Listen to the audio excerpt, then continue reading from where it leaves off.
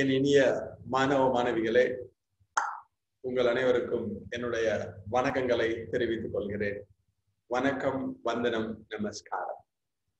இன்னைக்கு DNA recombinant technology, இணைக்கப்பட்ட DNA தொழில்நுட்பத்திலே சில பேசிக் திங்ஸ் பார்த்ததை அலைன் பண்ணி ஒன்ன பார்த்துட்டோம். ஜெல் எலக்ட்ரோஃபோரோசிஸ், இழுவை மின்னார் பகுத்தல், அதை மட்டும்தான் நீங்க பார்ப்போம். ஓகேயா? DNA recombinant technology R genetic engineering, மரபு பொறியியல், அதுக்கு ஒரு ஐடியா அப்படி கொடுத்துருந்தான் புக்ல, ஒரு டயக்ராமேட்டிக் ரெப்ரசன்டேஷன். அந்த டயக்ராமேட்டிக் ரெப்ரசன்டேஷனை மட்டும் உங்களுக்கு எக்ஸ்பிளைன் பண்ண போறேன். இதுதான் பேஸ். இது தெரிஞ்சதுன்னா entire biotechnology, genetic engineering is over. அது கேட்டா எப்படி எழுதுறது? First definition: introducing new gene and altering the genome of an organism is said to be gene manipulation or DNA recombinant technology or genetic engineering. அயல் ஜீன்களை உள்ளே செலுத்தி ஒரு உயிரினத்தின் ஜீனோமை மாற்றி அமைத்தோம் என்றால் அதற்கு மரபு பொறியியல் அல்லது இணைக்கப்பட்ட டிஎன்ஏ தொழில்நுட்பம். Introducing new gene and altering the genome of an organism is said to be gene manipulation or DNA recombinant technology or genetic engineering.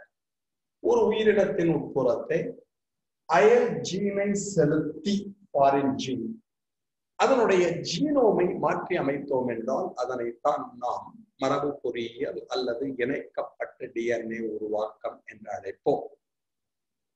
The resultant product is said to be the transgenic organism. அயல் ஜீன்கள் புகுத்தப்பட்ட ஒரு உயிரி or genetically modified organism, GMOs என்று அழைக்கப்படும். இது definition. பேசிக் tools ரெண்டு பேர் வேணும், உனக்கு முக்கியமா தெரியும். ஒன்னு டிஎன்ஏவை கட் பண்ற கத்திரிக்கோள், ரெஸ்ட்ரிக்ஷன் என்சைம் ஒரு restriction endonuclease act as a molecular scissor, மூலக்கூறு கத்தரிக்கோலாக அது செயல்படும். ஒட்டுறதுக்கு ஒரு பேஸ்ட் வேணும், DNA ligase act as a paste. இவ்வாறு ரெண்டு பேரையும் பேசிக் டூல்ஸ் ஆஃப் ஜெனடிக் இன்ஜினியரிங் ஒரு டிஎன்ஏ ரீகாம்பினன்ட் டெக்னாலஜி என்று கூறுவர். அடிப்படை கருவிகள் அப்படின்னு வச்சுக்கோ. அப்புறம் டோனார் ஒருத்தர் வேணும், அதுதான் foreign DNA, who is donating the DNA, donor வழங்கின்னு ஞாபகம். இன்னொருத்தர் வெக்டார், கடத்தின்னு ஞாபகம். இன்னொருத்தர் ஹோஸ்ட், ஓம்புயிரி அப்படின்னு ஞாபகம். Donor who donate the gene of interest, நமக்கு தேவையான ஜீனினை அளிக்கக்கூடிய ஒன்று டோனார். ஆர் ஃபாரின் டிஎன்ஏ, அயல் டிஎன்ஏவை ஆத்தராலோ அவனுக்கு டோனார் வழங்கிட்டு ஈகோல தான் அக்செப்ட் பண்ணிக்க போறான். ஸோ எசரேஷியா கோலியோ, பேசில்லஸ் சப்டிலஸோ, ஸ்ட்ரெப்டோமைசிஸோ, சக்காரோமைசிஸ் செரிவிஸையோ அதில் யார் வேணாலும் ஹோஸ்டா இருக்கலாம். ஒரு எக்ஸாம்பிள், இங்க பாக்டீரியா கொடுத்ததுனால பாக்டீரியாவை சொல்லு. அந்த ஜீனை யாரான ஒருத்தரை எடுத்துட்டு போகணும், அது வெக்டர். வெக்டரா ஜெனரலி அடுத்த கிளாஸ்ல வெக்டர் பத்தியே தனியா படிப்போம். வெக்டரா ஜெனரலி பிளாஸ்மிடோ பாக்டீரியோஃபேஜோ யூஸ் ஆகும். The non-genomic DNA or extracellular DNA present in the cytoplasm of the bacteria is said to be plasmid. The non-genomic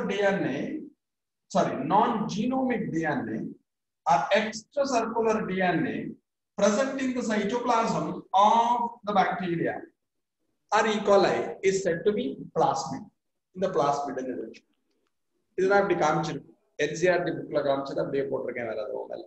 generally இப்படி காமிப்போம், இது ஜீனோமிக் எப்படி காமிப்போம், நான் ஜீனோமிக் எப்படி காமிப்போம். பட் என்சிஆர்டில இது எப்படி காமிச்சிருக்கோம். அதனால நீ இதை பிளாஸ்மிட் இதுவும் ஒண்ணுதான் வச்சுக்கோ. அப்போ ஃபர்ஸ்ட் என்ன பண்ணணும், இப்ப நம்ம என்ன பண்ண போறோம்னு வச்சுக்கோயே, ஈகோலையில இன்சுலின் ஜீனை இன்ட்ரடியூஸ் பண்றோம் வச்சுக்கோ. We are going to get human insulin from E. coli bacterium. The insulin is said to be humalin. மனுஷால் தெரிந்து இன்சுலின் ஜீனை எடுத்து ஈகோலையில இன்ட்ரடியூஸ் பண்ணி ஈகோலையில இன்சுலின் ஃபார்ம் ஆகுதுன்னு வச்சுக்கோயே, and the insulin human insulin obtained from the genetically modified E. coli bacteria is said to be human. Escherichia coli bacteria will lay insulin gene செலுத்தி அவால்டேந்து நம்ம insulin எடுத்துட்டோம்னா that insulin is said to be human. Now E. coli is genetically modified to produce insulin. E. coli அது மாதிரி பண்றாங்க. இப்ப அதனால foreign DNA நம்ம சொல்றோம் பார்த்தீங்கன்னா யார ஃபாரினரா வச்சுக்கோனா ஃபர்ஸ்ட் டோனரா இருக்கும் அத பீட்டா செல் வச்சுக்கோ. உனக்கே தெரியும் பீட்டா செல் நம்மளோட ஐலட்ஸ் ஆஃப் லாங்கர்ஹார்ன் திட்டுக்களில் இருக்க பீட்டா செல்ஸ் தான் உனக்கு இன்சுலின் செக்ரேட் பண்ணுவோம். அந்த பீட்டா செல்ல இருந்து டிஎன்ஏவை ஐசோலேட் பண்ணு. It is set to be foreign DNA ILDNA. So beta செல் இருக்கா அவள்கிட்ட இருந்து டிஎன்ஏவை கழட்டுறோம். Cut and remove the insulin producing gene with the help of restriction enzyme or restriction endonuclease. Restriction nodiyin thunai kondu and the gene in very bed or DNA fragment cut. Now the DNA fragment or the gene which secrete insulin is ready. Insulin ஐ உண்டாக்கக்கூடிய ஜீனை வெட்டி எடுத்துக்கோ. இப்போ plasmid இருக்கா பத்தியோம்னா அதோட இதை fuse பண்ணணும். ஏன்னா plasmid act as a carrier. கடத்தியாக இருக்கிறது. அதைய ரெஸ்ட்ரிக்ஷன் என்சைம் வச்சு வெட்டு. Cut the plasmid with the help of restriction enzyme. வெட்டிட்டியா then there will be a gap. அங்க ஒரு இடைவெளி இருக்கிறது. Fuse the foreign DNA and the vector DNA with the help of DNA ligase enzyme. The process is said to be splicing. ILDNA வினையும் plasmid DNA வினையும் DNA ligase in துணை கொண்டு O2 ஒற்றையா இதுக்கு பேரு splicing னு சொல்லுவோம். மூலக்கூறு ஒட்டுதல் அப்படின்னு சொல்லுவோம். Now you get ORDNA or hybrid DNA or recombinant DNA with insulin producing gene. இப்ப நம்மள்ட்ட இருக்க இன்சுலின் ப்ரொடியூசிங் ஜீன் எங்க ஓடி வந்துட்டு அப்படின்னா இந்த பிளாஸ்மிட் உள்ள ஓடி வந்துச்சு. ஒட்ட வச்சுட்டேன். அப்புறம் என்ன பண்ணணும்? ஈகோலை ஒரு கல்ச்சர் மீடியத்துல இருக்கான்னு வச்சுக்கோ. அதுல இந்த RDNA தூக்கி போடும். Where transformation takes place. இயல்பு மாற்றம்னு படிச்சோம். எங்க படிச்சேன் அப்படின்னா மாலிகுலர் ஜெனடிக்ஸ் படிக்கிறப்ப ரெண்டு பாக்டீரியா ஒரு கல்ச்சர் மீடியத்துல வளர்க்கறப்ப ஆர் ஸ்ட்ரெயின் இப்போ டெட் எச் ஸ்ட்ரெயின்ல இருந்து டிஎன்ஏவை எடுத்துட்டு கேரக்டர் மாறிடுதுன்னு படிச்சிருப்பேன். அப்ப என்ன ஆகும்னா இந்த கல்ச்சர் மீடியத்துல பிளாஸ்மிட தூக்கி போடுறப்ப அந்த பிளாஸ்மிட் ஈகோல உள்ள போயிடும். இதுக்கு நிறைய மெத்தட் இருக்காது, அப்புறம் பார்ப்போம். Now this bacterium take the RDNA. E. coli bacteria will RDNA paired and the character of the E. coli is changed because it possesses foreign gene. Foreign gene, not gene, foreign gene. இப்போ இது RDNA வை எடுத்துட்டான்.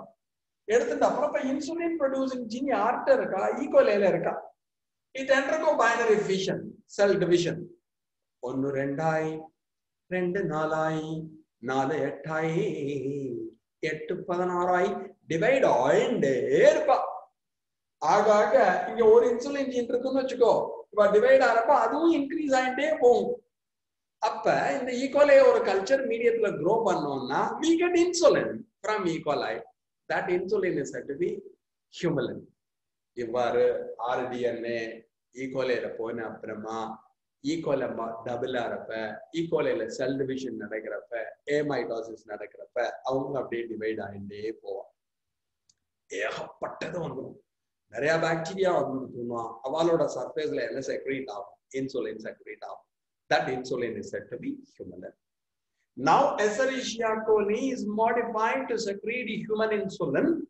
And the insulin is human ன்னு பேரு. சத்தியமூர்த்தி மாதிரி diabetic பேஷண்ட்டுக்கு சிவியரா எடுத்துன்னு வச்சுக்கோ, அந்த இன்சுலின் வந்து டிடுங் அப்படின்னு டாக்டர் இன்ஜெக்ஷனா போட்டு விட்டுருவோம். இதுதான் பேஸ்.